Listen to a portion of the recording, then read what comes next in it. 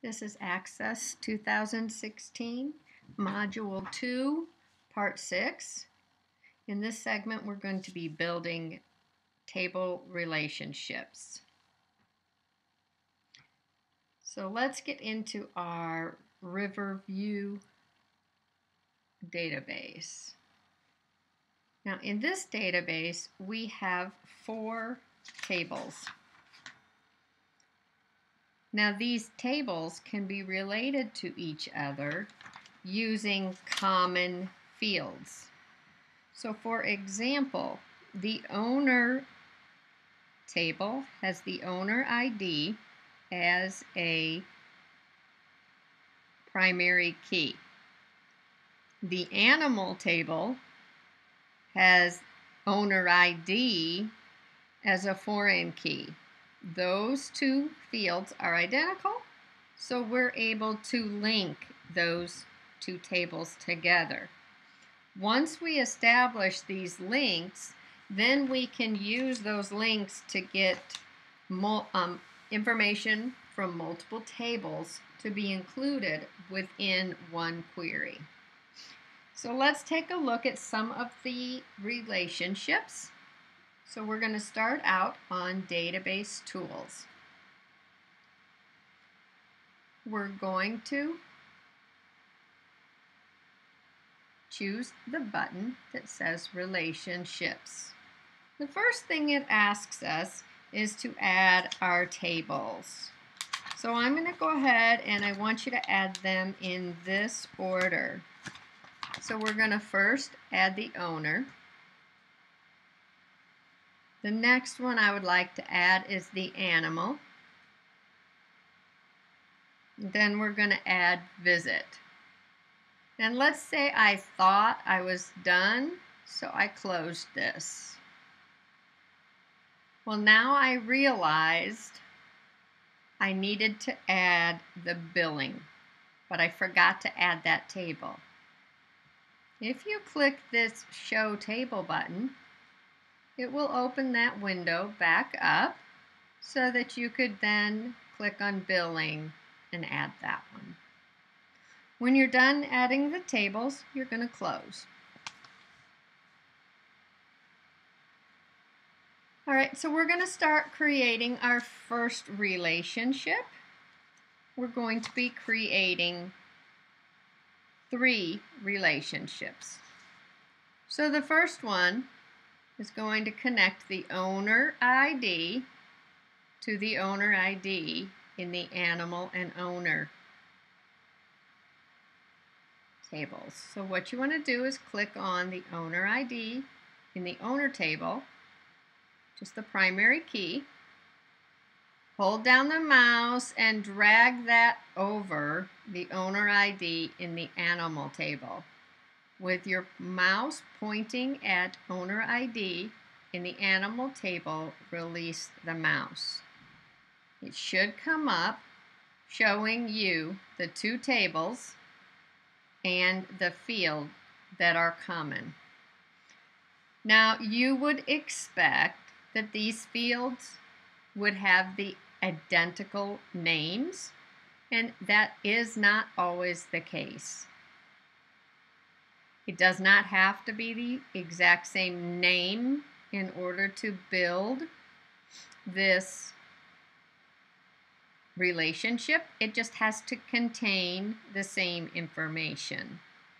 Obviously, it's less confusing if they have exactly the same field name. But for example, you could have one be called the owner ID and one be the owner number, and as long as they were the same content, you can still create this relationship. So let's take a look at what these terms mean down here. So enforcing referential integrity. All right, this is going to be a one-to-many relationship. There can only be one record with an owner ID in the owner file because owner ID is the primary key and it must be unique. However, there can be several records with that owner ID in the animal table because one person could have multiple pets.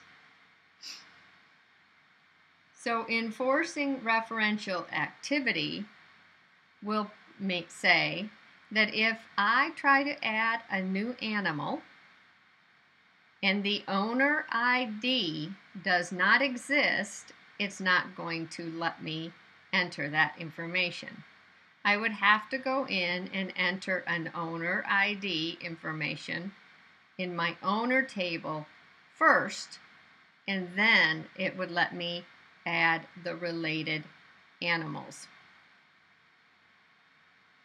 The next thing we're going to talk about are the two cascades. So cascade updates, I'm going to check that. What that does for us is if I decided that the owner ID, let's say I started with number 1 and 2 and 3 and just kept sequentially numbering, and then I realized they're not going to sort the way I wanted. So what I should have done is started out with 0001, 0002, and so forth.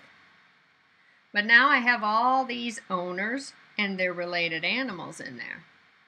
So if I change owner ID 1 to owner ID 0001, it's going to find all of the related records in the animal table and update the owner ID in that table to reflect that change. So it's going to force that referential integrity to remain intact by changing both of them. Cascading deletes is a riskier option. We're not going to check it, but what we are going to do is understand what it means.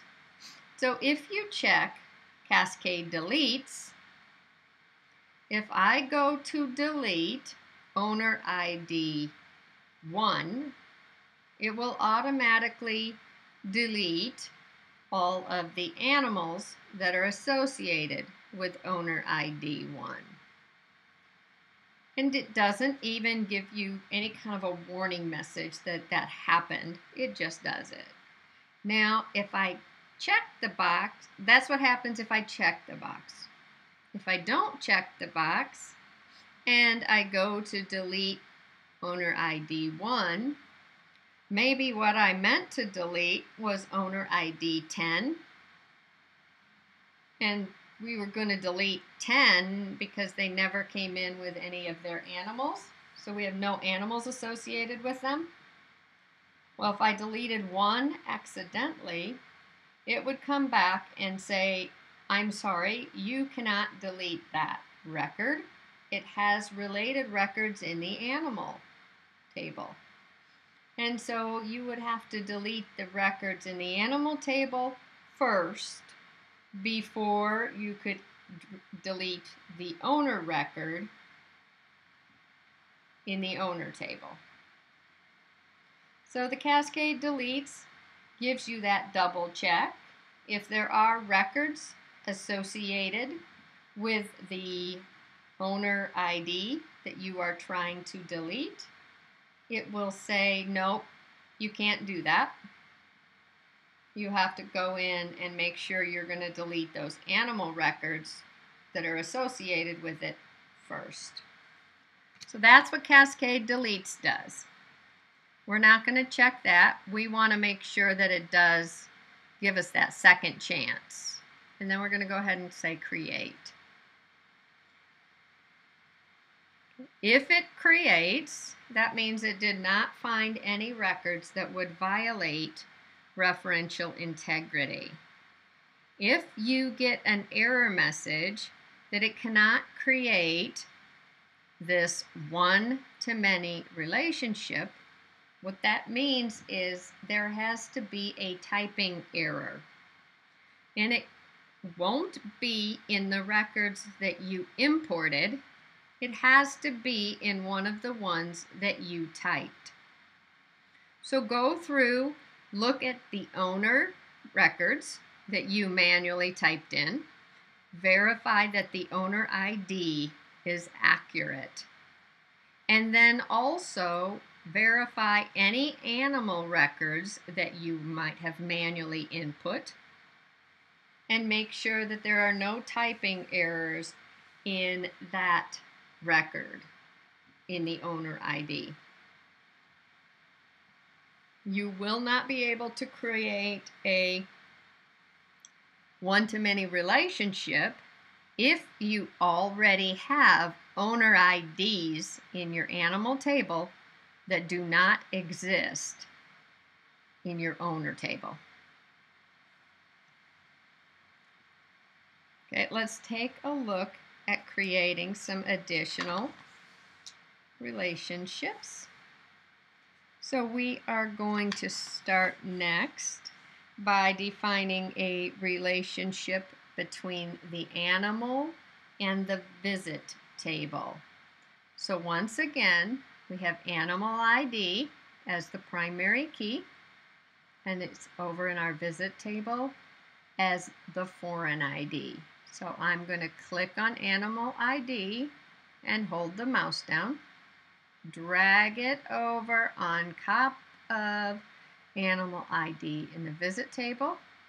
Make sure your mouse is pointing to that field and release your mouse.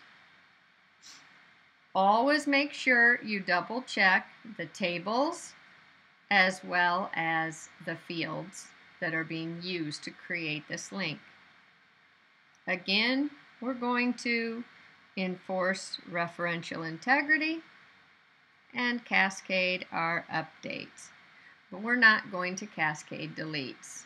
So click on create, and it developed that relationship for us. And finally, the last relationship we're going to create is between our visit and our billing. And again, you can see we have visit ID and visit ID. So you're going to click down on visit ID in the visit table, drag it over to the billing table, and release the mouse. Enforce your referential integrity, cascade your updates, and create.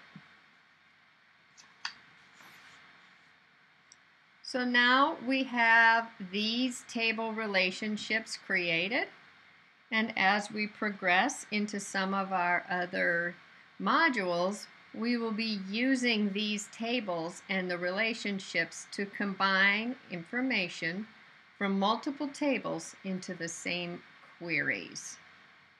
So we're going to go ahead and click Save. That saves these relationships.